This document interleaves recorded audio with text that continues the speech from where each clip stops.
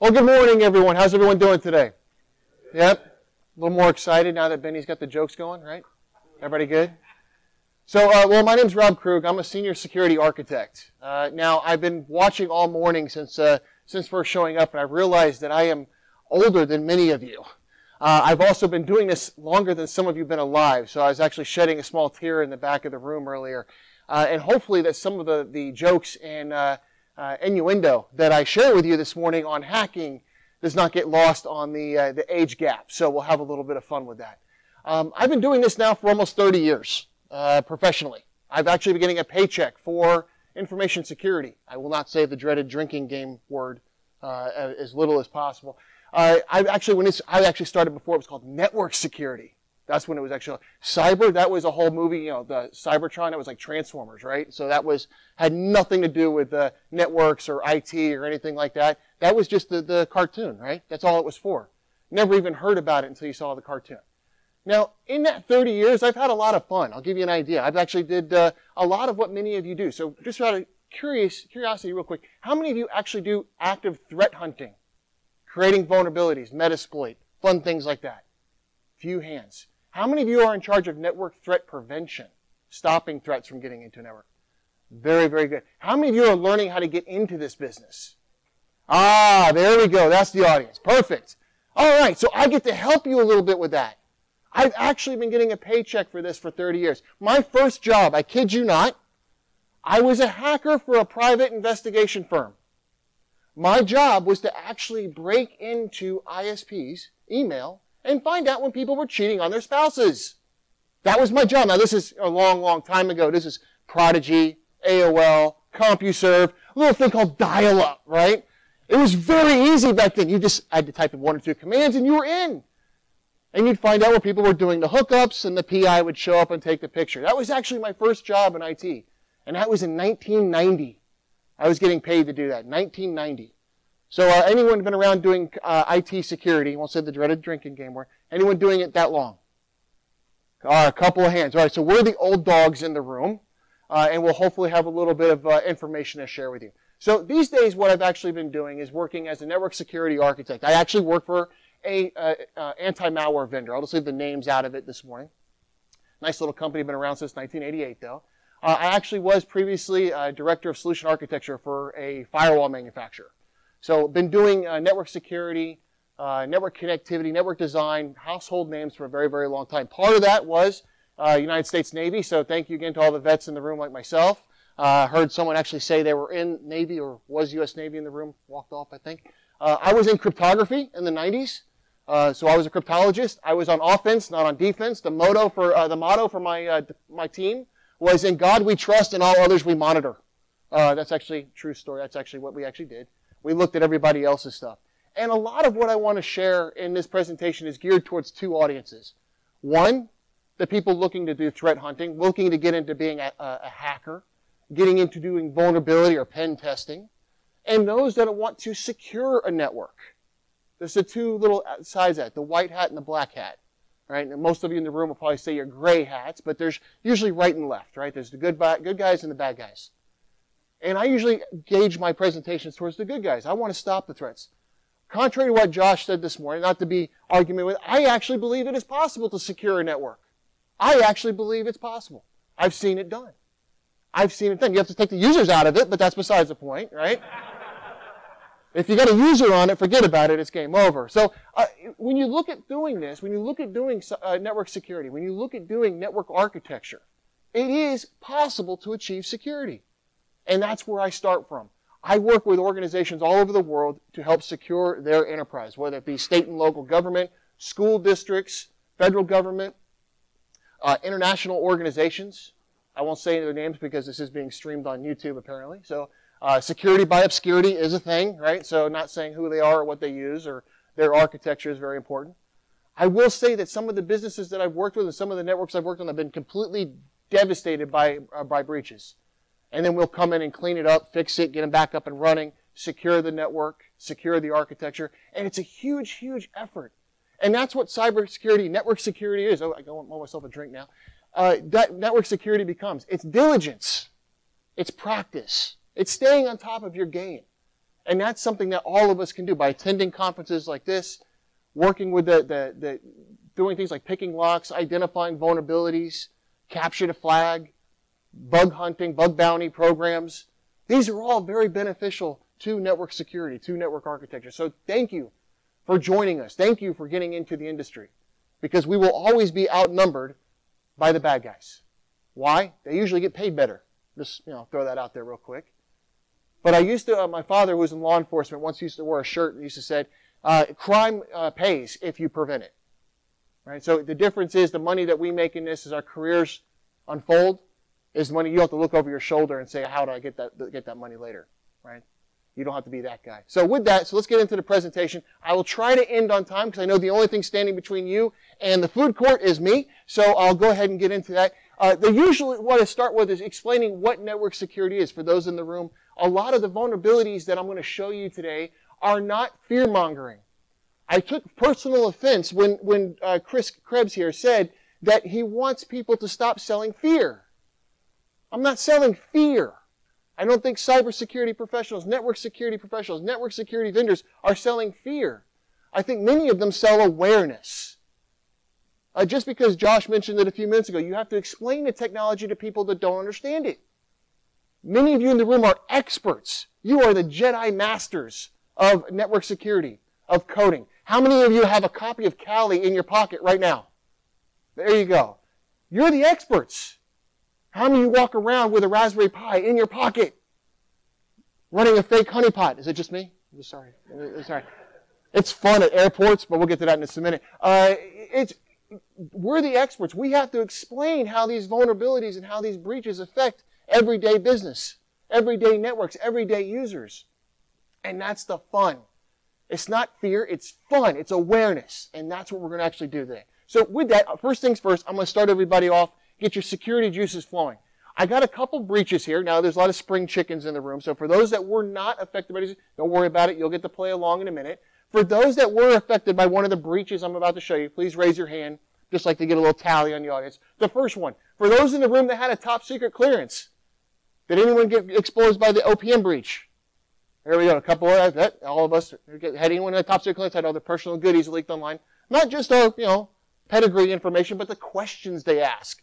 And for anyone who went through one of those interrogations, those questions got a little personal. Just, poquito, right? Just a little bit.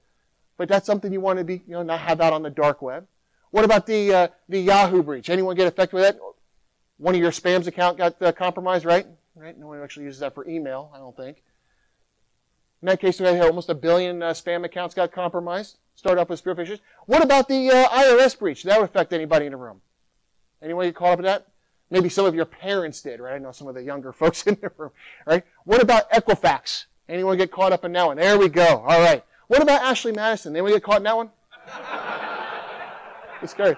Some people do raise their hands. I have had people raise their hands and go, no. But if you were one of the 37 million men and one woman caught up in this, you had all of your personal information released online. Oh my gosh, they're lonely. Let me send them a picture. You made yourself the spear phishing target of the millennia, right? They know you're lonely. They know what you're looking for. They know more than your spouse knows about you. And they send you a nice little email and says, hi, open this. You click on it, game over. And it happened more and more. What I actually found out, it was actually kind of curious. Well, besides the 15,000 .mil and .gov email accounts that was caught up in this, but was the actual, the after effect, the class action lawsuit, where they paid victims $3,500. All you had to do was admit you had an account, and they'd give you $3,500 for your trouble.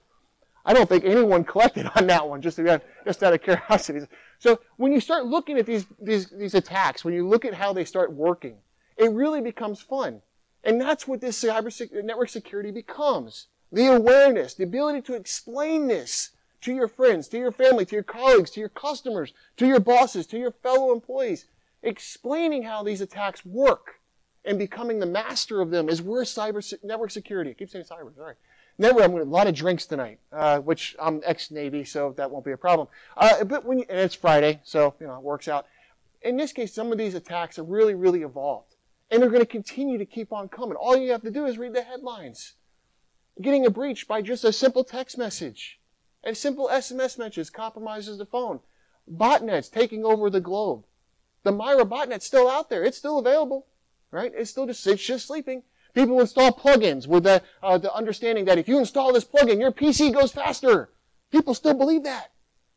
I watch people do it all the time. Oh, I put a plugin in. It's going to keep me safe. No. You want to be very aware of what that is. Explaining what these attacks are is something that everyone in this room should strive for. We are the experts. We are the ones that are going to take these messages and educate the rest of the globe. Like, don't install that third-party keyboard. Use the one that came with the phone. It works just fine. Right? You don't need the extra stuff. And there's no such thing as a secure operating system. Every operating system can be compromised. It takes diligence to actually secure them. Whether it be Windows, whether it be Windows Linux, whether it be even Kali, either Unix, Mac, it doesn't matter. All of them can be compromised. I see someone shaking their head. All of them can be compromised. Are you able to type on it? Then you can compromise it. That's all it takes. I'm going to show you some operating systems and have some fun with it shortly. For example, fileless malware. Explain that to somebody. Explain what fileless malware actually is. Can anyone actually do that real quick? Can anyone explain that just visiting a web page can compromise your system? Understanding how these attacks happen. How many of you have been to a little website called speedtest.net? Just it, 3 hands. Come on. Participation! It's more fun when you participate. In 2013, speedtest.net was compromised with a keylogger. All you had to do is visit the page from January to March, and you had a keylogger installed on your system.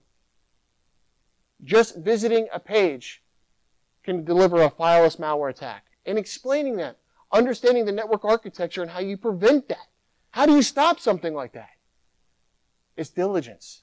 It's staying on top of the patches, staying aware of how the different vulnerabilities work, and preparing your systems to prevent it. Now, I like to do a lot of demonstrations of how hacking works. And I've got a lot of stories over my 30 years. But one of my favorite topics in network security or hacking or pen testing is social engineering. It's my absolute favorite. You know why? Because I get to hack the distance between the keyboard and the chair.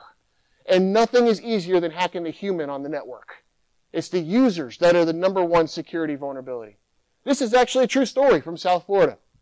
Mike works at Animal Control. Gets a phone call from Joe.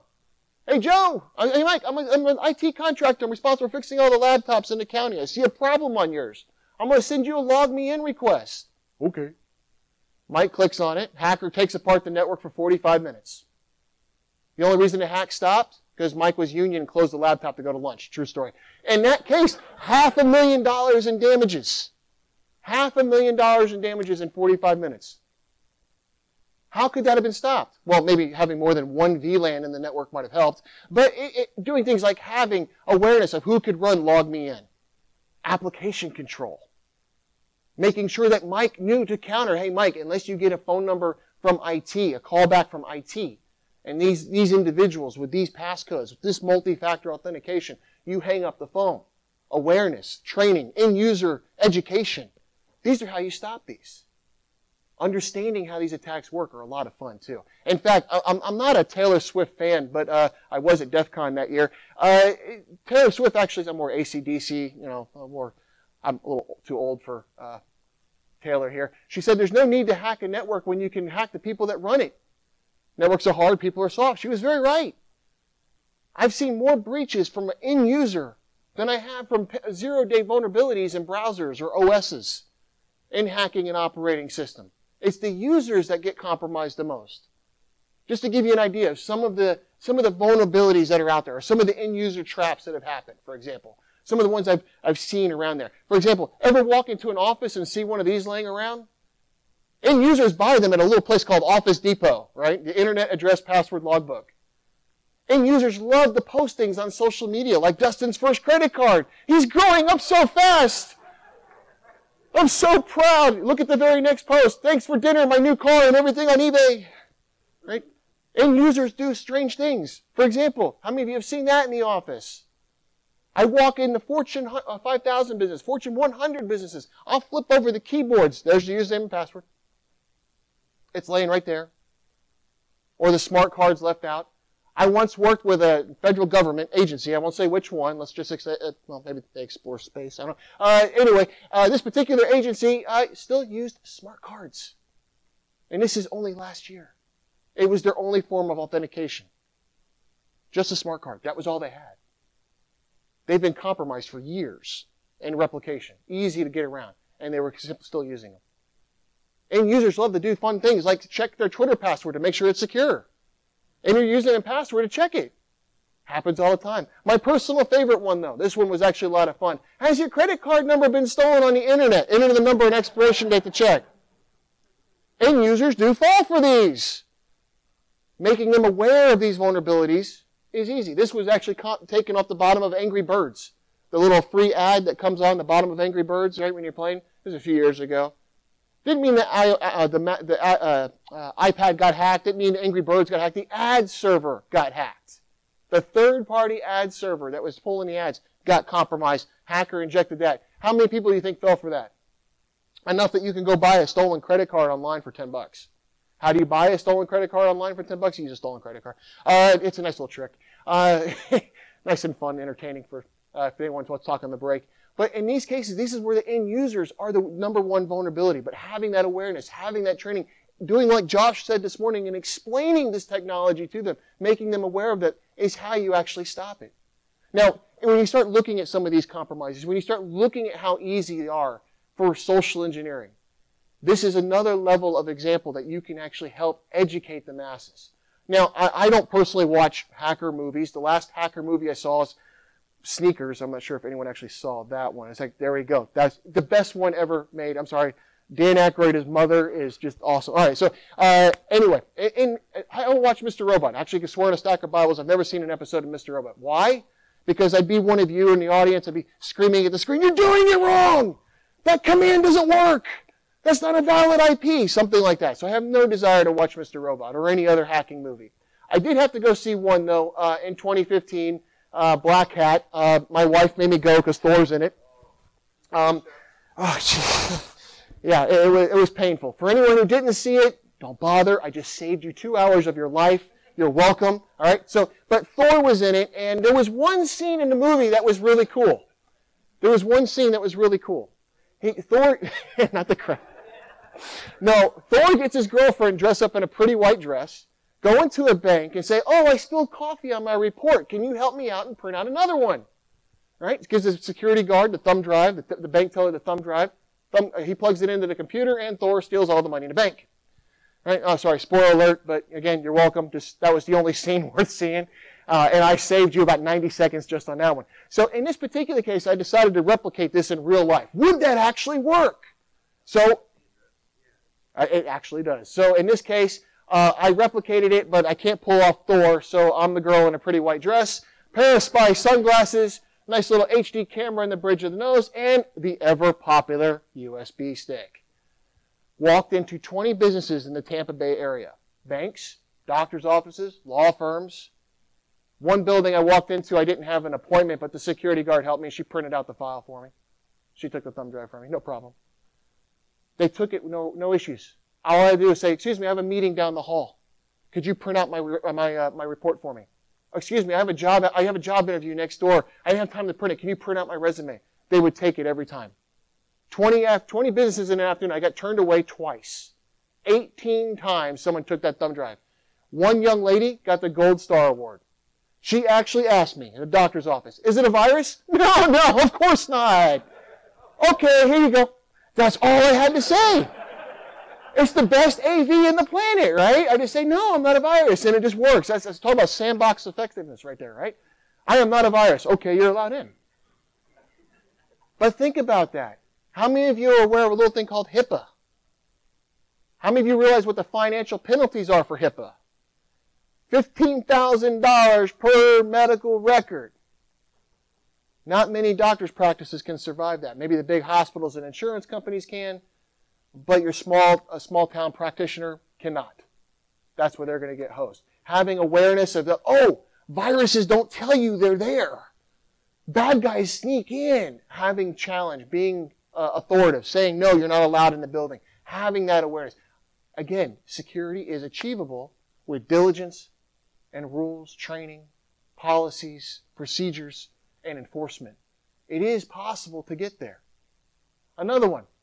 Nice little other fun trick with thumb drives. Again, the users are your number one victim. Bought a couple thumb drives on Amazon there, 30 thumb drives. Loaded them up with some interesting files, keep it interesting. Checking access, financing accounts, wife pics, XXX pics, right? And if you click on any of these wonderful files, you get a nice little public service announcement. You've been hacked. Just kidding, right? Thanks for playing the game. And then drop those thumb drives all over South Florida. If you haven't guessed yet, I live in Tampa Bay, so all over Miami, Boca. One got on a plane and flew to D.C., which is kind of interesting. Put them at Starbucks, in the restroom, parking lot, business center. Nice and fun, right? Then I pulled the analytics of these little thumb drives. Who picked them up and plugged them in? In case anyone is interested, that's very easy to do, by the way. Nice little scripting. Capture their OS, their username, their IP, their location, all that nice little fun stuff. And you get to see that after 5 whole days, you had 67 people pick up a thumb drive and plug it into their computer. I dropped 30. 67 times. I take that back. 64. One guy clicked on all 4 files. Can't fix stupid. But in that case, I guess he thought it'd be different on the next time. But in this case, yes, 64 people picked up the thumb drive, plugged it into their computer or their network, and I was able to see their data. How do you stop that? Well, you stop USB drives in the building. That's for one. You disable USB ports. You make sure who's allowed to connect devices, who has authority to do it. How does that work for us in the field of educating them? Making sure, hey, just because it has a USB port doesn't mean you have to plug something in. Take that curiosity away from it. That's one of the educations that you can do, one of the lessons you can teach other people, make sure they're aware of it. Another one, social media. My favorite fun times. We've been seeing a whole lot of things in the press about hacking the election in 2016, right? I'm not going to get political on anyone. But I made a nice little fake news website just to play along in 2016 to show that a fake news website, and a Twitter bot can be very entertaining. Especially when you have a fake news website with, I'm went after both sides here. If you click on anything or click on that clickbait there, you get the nice little, you've been hacked, just a warning. But how do you make things go viral? How do hackers make things go viral? Well, again, the Twitter bot. That's the easiest ways to do it. Doing this live on stage with a fake Twitter bot. I had 241 victims in 20 minutes. More than that in just the first 30 minutes. And then by the end of the day, almost 5,000 victims. That was a fake Twitter bot just sitting out, hey, don't click on this. What do? They click on it. Why? It's pretty and blue. I must click on it. That's what the users have been programmed to do.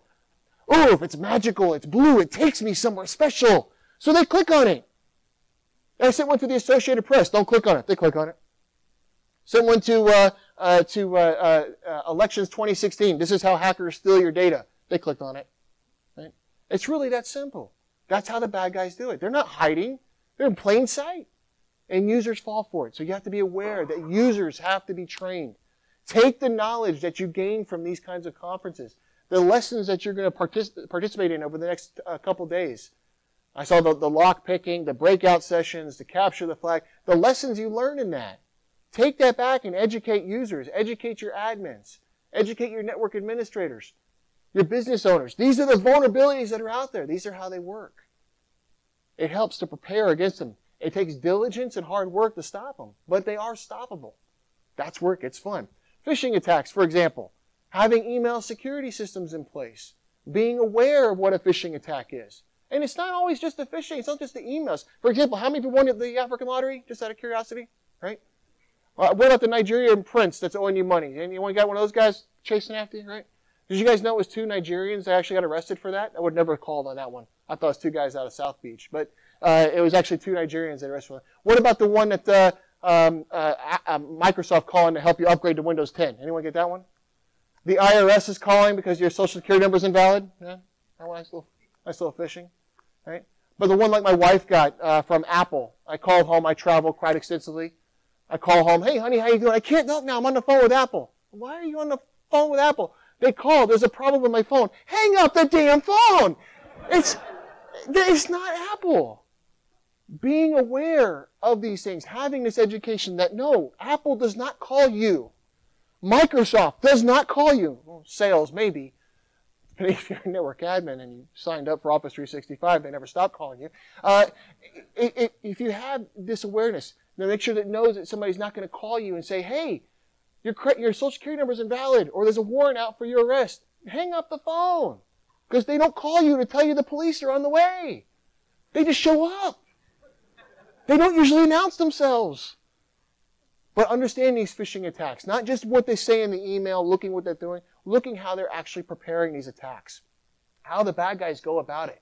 I won't spend too much on this particular one because many of you in the room probably practice this in your free time, but going through and looking for a company and doing research and finding the company contact information, finding the email addresses, all of that stuff is public. That's how they get your email addresses. And then they craft that wonderful little phishing email and they send it in. And the next thing you know, your end users are clicking on it because they get an email from the executive officer, the CEO, and it's got a little, look, a pretty blue link. Oh, it's from the boss. And it's got a pretty blue link. I must click it. And that's exactly what they do, and that leads to ransomware. How many of you have actually seen ransomware in action? How many of you actually made ransomware? Oh, all right, just a trick question. All right, just saying. Going to say just another spear phishing on the other end, sorry, that's social engineering. But in that particular case, for those who haven't seen it, just to show you what it would look like in the little thing called Office 365, end users working along, looking in their nice little Excel spreadsheet, they get that spear phishing email. This is the typical user in some of those government offices or school districts or otherwise. They see that nice little email from the boss and says, hey, install this application. Oh, it's from the boss. It's pretty. It's blue. I must click it. They click it. They run it. They do what the boss says. Next thing you know, programs start acting funny on their PC. The fan turns on for some reason. The disk starts spinning up. The mouse gets a little lag in it. What's going on? What's happening to the PC? Where are my files? As the end user's going about this, they think everything's just busy. Before they know it, they go look at their files. Watch how quickly the ransomware works. For those who haven't seen it before, the files are already getting encrypted. Watch it through the whole directory here in just a matter of seconds. And that is a Cerber ransomware attack. That's how quickly it happens. That's how our end users just click on it. But explaining to those end users in the office, if you get an email from the CEO telling you to click on it, don't! The CEO does not tell people to install software. That's our job. That's the IT folks' job. Having that training, having that awareness in place, understanding where those vulnerabilities come from. Educating the end users is very, very important. That's where it gets to be a lot of fun. That's where IT security becomes fun. You are the translator. You are the Rosetta Stone. You're the other one at the airport. What is Rosetta Stone? The translating software. You are the conversion. You're the translator that says, this is geek, this is English. You're the job that's actually responsible to tell them this. That's the power. That's the authority. That's the fun. That's the wisdom that you bring. That's what makes you the Jedi. These are the droids you're looking for. You want to be able to explain that to them. And these attacks continue. It's really fun watching them action in the mainstream. I like the latest spear phishing attack. If anyone has, it's advancing. How many of you have actually seen the new one? It's actually called the sextortion email. Anyone seen that one? A couple of celebrities have, let me tell you. One in this year just fell for it alone. I'll show you how it works. They've gathered your data. The bad guys gather your data from some other popular breach. They scan the dark web. They get your email address, a password that you got compromised on one website or another. And then they send you this nice little email that says, I've been hacking you for months. I've seen everything you've done. Oh yeah, those websites you went to? Haha, naughty, naughty, naughty. If you don't pay me Bitcoin, I'm going to tell all your friends and family all the dirty things you do on the internet. How many of you don't go to bad websites on the internet? Not one person raised their hand. All right, perfect. We're all honest then. Okay, because anyone who did raise their hand, I was going to say you're lying. In this case, this particular breach, they send it to you, they send the exploit, they send you the email, and people fall for it. You can go on right now and look at that Bitcoin wallet, and it's ticking up. A celebrity earlier this year in January got this email and said, oh, someone stole my pictures, and decided to release them on her own. And say, oh, well, I'll beat the hacker to it. They won't have power over me. It was a fake. These are the end users that we must be prepared for, okay? Because they're going to be on our networks. They're going to be on our systems. These are the ones that you have to protect the most.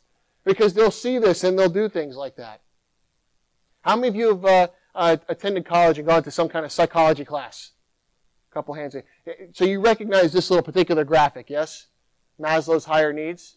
All right, so this is about, for those who aren't familiar with it, this is basically a psychological makeup of the human mind and what it takes for a human to become self-aware, right? How to take care of themselves. And the first level is physiological. This is the ability, warmth, shelter. These are the core needs of a human being. Have you guys seen the update? You've seen the update. Perfect. So everyone is new at the new level that came out, right? Now, for many of you who joined the public Wi-Fi today, how many of you did, just out of curiosity? Look at one person. All right, so we're in a very dangerous room right now. So I was listening to Benny this morning talk about joining the Wi-Fi with Callie, or if you brought your work laptop and you joined the Capture the Flag network, you're doing it wrong. Yes, that actually does happen. Playing with Wi-Fi and having Wi-Fi awareness, Wi-Fi security is absolutely required. It's one of the easiest ways to compromise devices. It's one of the easiest ways to discover 0 days, attack users, and it's really simple to do. All of you can do it. All of you can run fake hotspots, fake networks, turn it up. How many of you seen the FBI surveillance van, right? SSID, right? Well, you can name those SSIDs whatever you want. And no place is more fun on earth than actually going to Starbucks. Just saying. Actually, how many of you have been in Starbucks and seen all the people there? All the people on their laptops? Have you joined the Wi-Fi in a Starbucks? Do your friends join Wi-Fi at Starbucks? Nice little SSID called ATT Wi-Fi, right? Everybody knows it. Everybody's once upon a time connected to it. But how many of the end users on that network do you think are up to no good? Have you walked around and seen everybody's device? What everybody's doing on all those shiny gadgets? Did you see this guy sitting in the back of Starbucks? Actually wearing a hacker t-shirt.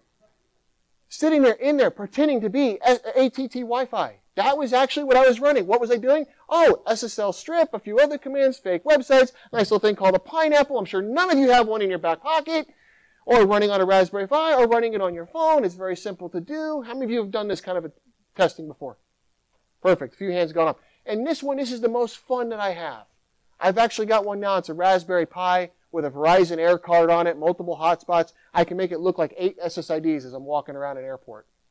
It's a lot of fun. You'd be surprised how many people connect to it and just start surfing the net and you can see everything they do.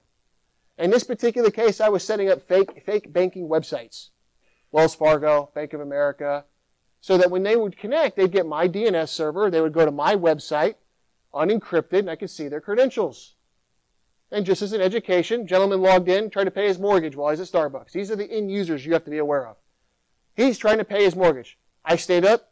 Who's paying their mortgage at Wells Fargo? Sir, I am a hacker. I have stolen your information. It gets better. I thought it was going to be a fist fight, but it worked out. I explained to him I was deleting the information. He would never want to do that. I was being a public service announcement, explaining, you want to do that, go home, do it on a secure system, secure Wi-Fi. Gave him my business card, let him know I could help him. All of that, showed him I deleted the laptop right there, an image on a virtual machine. All happy. He bought the coffee and took the picture for me, so it worked out pretty good. In that case, that's exactly how we become the experts, the professionals. We become the evangelists. For those that want to get into that line of business, it truly is rewarding when you can start going out and educating people how to not be a victim, how to be protected. Not just the commercials you hear on talk radio or on the infomercials in the middle of the night. Install this and it'll protect your PC. Use a VPN wherever you go. Don't join public Wi-Fi. Use a VPN. Oh, yeah, using a VPN, but where are you going? I've had people say, oh, well, we only use Tor to connect to the internet. Oh, dear God. Understanding that that's not exactly what you want to use to connect to the internet. That's when you want to break the internet. You want to connect to different things. Understanding this, having this information, this is how we become the experts to show them that when they go to a hotel, don't join the hotel Wi-Fi network because it may not be the hotel Wi-Fi. It may be the guy next door, and he's watching everything you click on.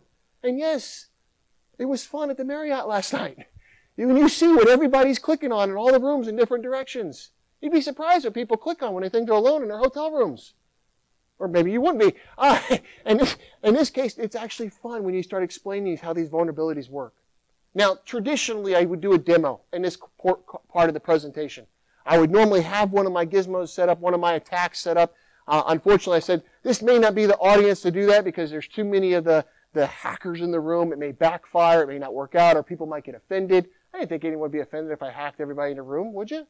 No? Yes? Maybe? Some of you? Some of you would say, no, you can't hack me. Okay, so we won't do a live demo today. I do have a recorded demo for you. It's a lot of fun. And I pick on my neighbors. Again, being a technical expert, being a security expert, explaining how vulnerabilities work, more fun on your home neighborhood than it is anywhere else. So I live in Tampa Bay, and I have a neighbor who's a Tampa Bay cop. He's a detective. I won't tell you his name or anything, but he's really into drones. Anyone else into drones? Anyone else? He's always always out in his front yard. He's got the little headset on, the little VR headset. He's doing the Stevie Wonder impression, right? He's chasing the neighborhood cats, taking pictures of the neighborhood, flying it way up there, buzzing around, doing all kinds of crazy stuff with it, right? And we're good neighbors. We have fun with each other. We mess with each other, throw fireworks at each other, have cervezas, go to the shooting range, fishing, all that kind of stuff, right? So we have a good time. And we mess with each other on occasion. Practical jokes, things like that. So he decides to text me one night. Says, hey, why are you up so late? Dude, why are you texting me at 1 o'clock in the morning? Oh, I love my new drone. He takes a picture of me through my office window in the back of my house with his drone. He thought this would be funny. It didn't work out well for him. I have to pay him back. Payback is coming. So I think about it for a couple of days. What kind of fun can a quasi-ethical hacker have fun in a residential network? So I decided to send him a text of my own. Hey, bro, remember that drone pic? Oh, seriously, man, I was just kidding. You got to let that go. Cool. I see you too. Oh, cool. Did you get a drone? No, bro, I got your TV. By compromising his Wi-Fi, I took a picture of him from his own television. For the security vulnerability experts in the room, that is actually from a LG Smart TV running WebOS. And for anyone that's ever looked at it, it takes less than a minute to compromise. Just saying, lots of exploits, especially when you leave it in default and you don't ever update it, right? So in this case, this is blackmail evidence. He's wearing his shoes in the house. His wife has that plush white carpet. He's not allowed to wear shoes in the house. So he's got his feet up on the ottoman there. He was none too happy the next morning. His payback was those big adhesive parking tickets. You guys seen those? They put them on the driver's side. He put those all over my windshield, like ticket for being an ass. That actually backfired further because he had this LG Smart TV, but something else he had in his network that I decided to also mess with him was, since he likes LG so much, he actually had their smart refrigerator as well. And it was in default mode. Guess what showed up on his ice maker? The little logo, the in-screen display there was not exactly what it was supposed to be. Let's just say it was a picture that gives you a reason to have the munchies. In that case, that was actually paying him back. But this is the fun that you can have with these connected devices. Understanding these vulnerabilities, where to go, how to find them. Obviously playing with Metasploit, Kali, all the different patches, all the different security tools out there. They go back a long way. Collecting them, using them, training on them. Those can be a lot of fun, but putting it to practice in the real world, being that quasi-ethical hacker, being that bug hunter, that threat hunter, has a lot of fun to it. It becomes very educational. It gives you the power, the responsibility, and the ability to train others how to not be a victim.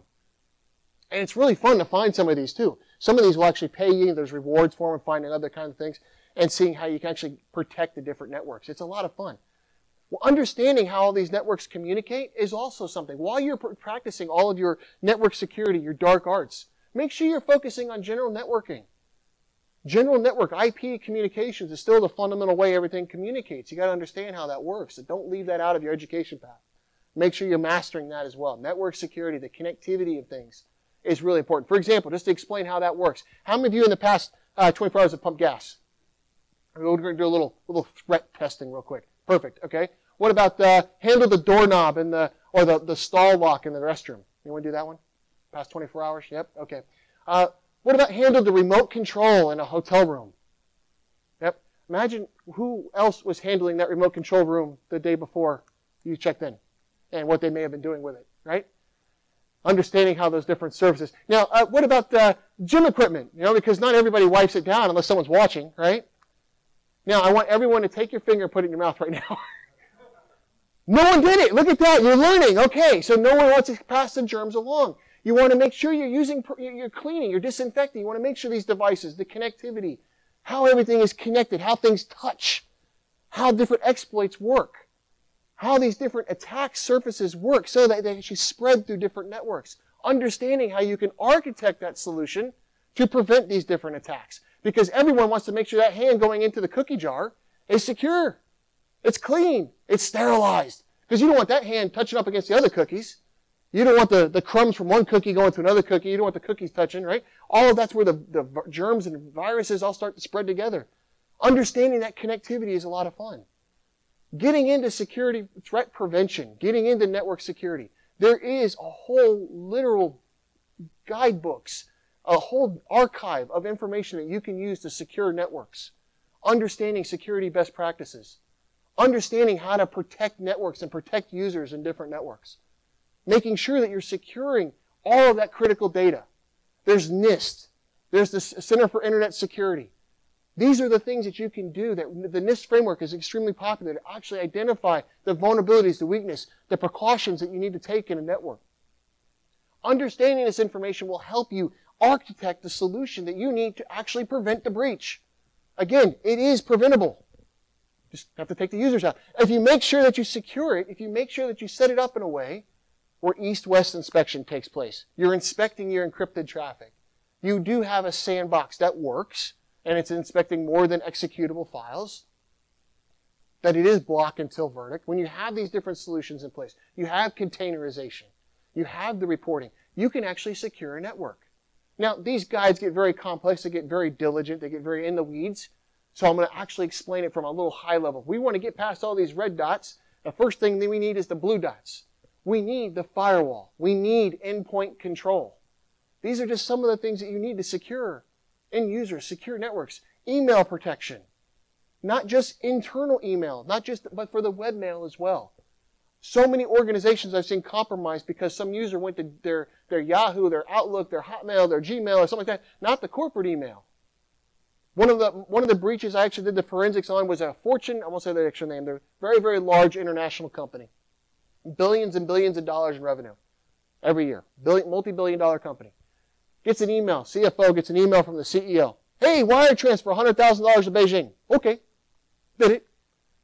Next day they find out it was a breach, find out it was a hack, call me in to do the forensics. I'm working with the IT admin, and I look at the logs, I'm looking at it, doesn't make much sense, I'm looking at it. And the email went to the CFO, and it was in his junk folder marked as phishing. He unjunked it and then fell for it anyway. Understanding that maybe he shouldn't have had unjunk authority would have been pretty helpful, right? Architecting these solutions would have prevented a breach, would have prevented those attacks. Multi-factor authentication. If you're not using it, then you're actually going to be compromised. It's not a if and or else. It's something that's going to actually happen.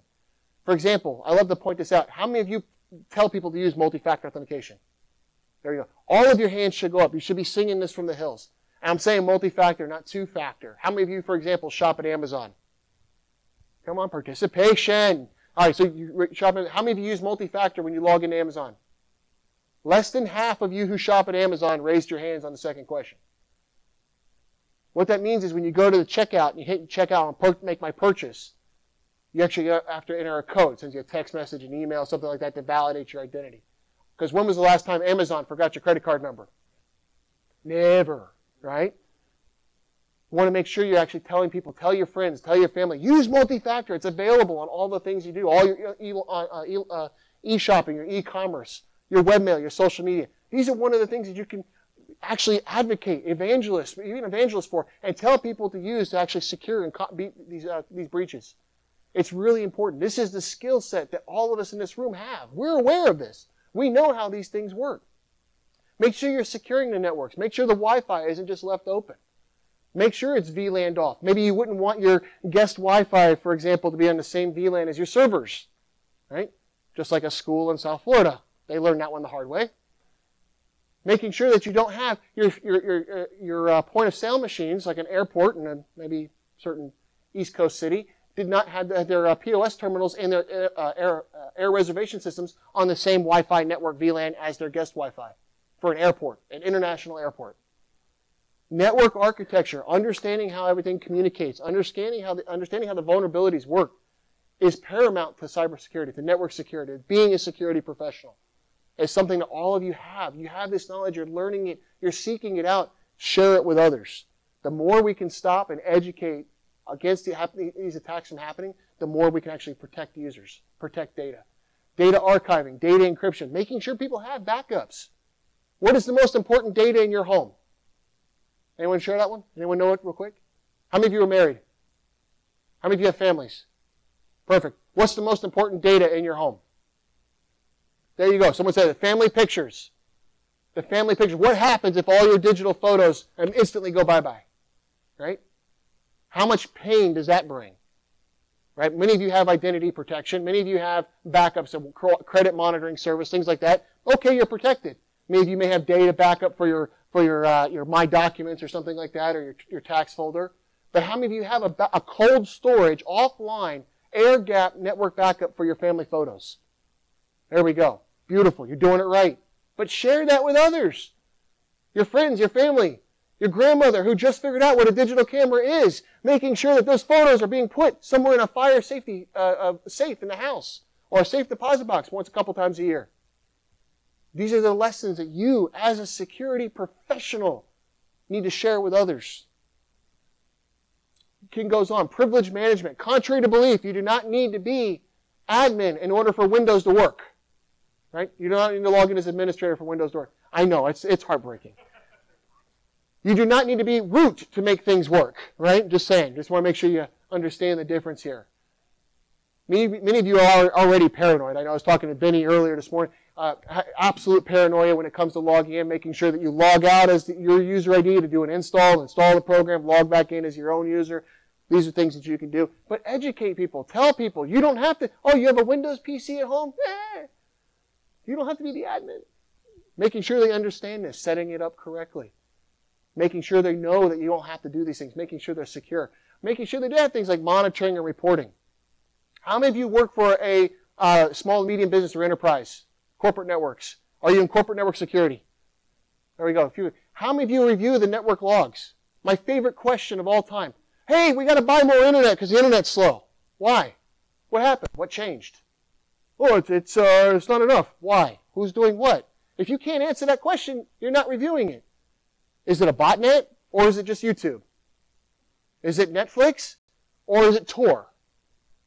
Right? Understanding the difference of what applications, having the logging and reporting is a fundamental need for network security. If you're not reviewing the logging, it's going to be something that you're not going to be able to tell what happened. You can't do forensics without the logging. How many of you do network security forensics? How important are the logging? How important is syslog to that operation? There you go. It's the life's blood. You can't even start without it. And then management and training. Again, this is something you're partaking in this now. It's something that you are doing right now to better yourselves, to get down this road. Share it with others. Make sure that they're aware, understand how these different things happen, how they can protect themselves, and will actually be able to prevent breaches. There was an article just an hour ago, just this morning, where hospitals have done a study and found that people are dying from heart attack-related incidents due to ransomware attacks at hospitals. That was posted this morning. Share that. Why is ransomware a problem at hospitals? Because users like pretty blue things. They click on it. Understand how that can be stopped. Understand how that can be patched. Understand how that can be prevented. And you'll be able to prevent a breach and maybe save a life. So with that, in closing, just so everybody remembers to leverage a true security solution. I want to make sure you do. You want to keep viruses out of the network, right? You got to keep them off the computer. You want to install real security, right? You want to make it hard to get in. You want to make sure you're installing your security solution in the right place. Never install a security solution for your security solution. It doesn't work out well, right? Make sure you're doing the training. Make sure you educate the user so that when it says, keep the door locked, they don't leave it wide open. Make sure they're using complex passwords, multi-factor authentication. We don't want to make it too easy. Just so you know, this is actually off a very critical infrastructure, I'm going to say what, in the Florida Keys. This is on the actual access panel to access the facility. for what would be defined by by Homeland Security as critical infrastructure. Just saying. These are the things that we, as network security, as threat prevention, threat hunters, security professionals, can educate the masses on. With the right security, with the right education, with the right training thing in place, you can actually develop a security solution like this. Nothing got through it, right? How'd that break? Anyone? I'm sure all of you saw the movie. How did it break? An end-user insider threat. And for that, we have Chuck Norris.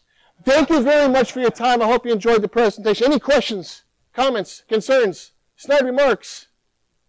There you go. Yes, sir.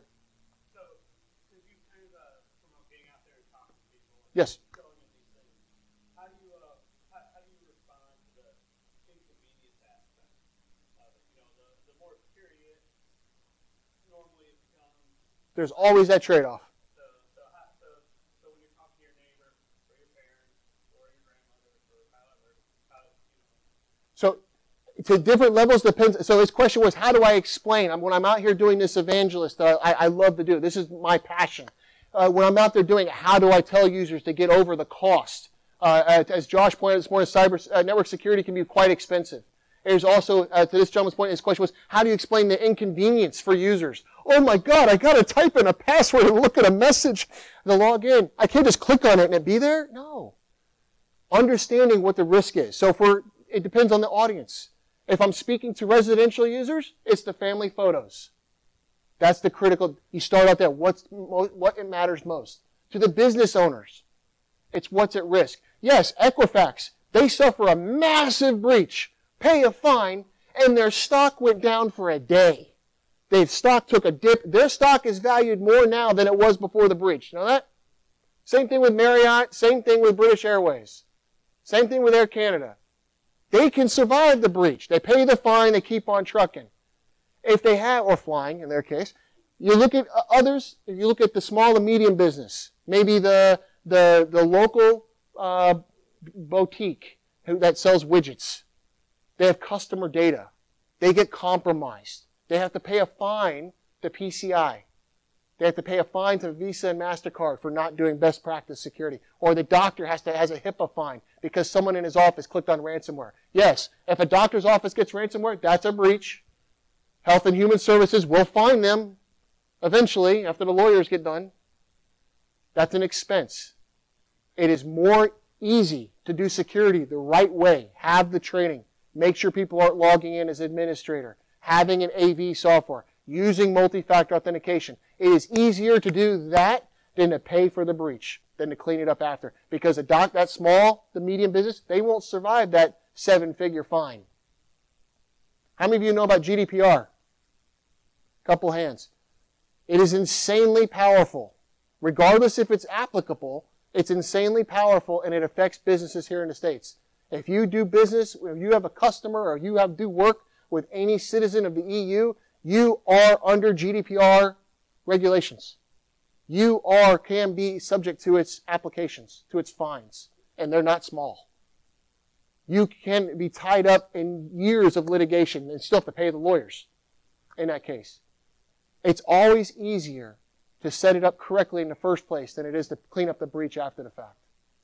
Yes, is it an inconvenience? Yes, does my wife hate typing in my passwords? Yes, does she hate when she logs into American Express and it wants to send me a message to make sure it's okay? Yes, does she despise the hell of it? Absolutely. When was I last hacked? Never. When was the last time she had a virus?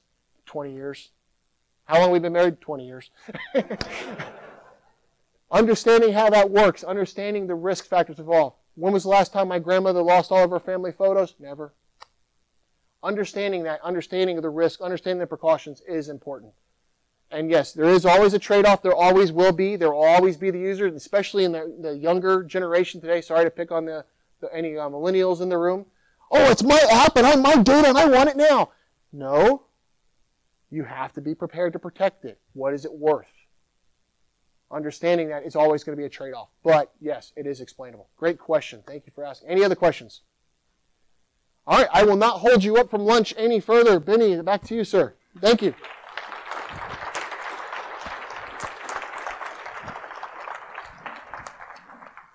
Okay, so we decided to cancel lunch. So we're going to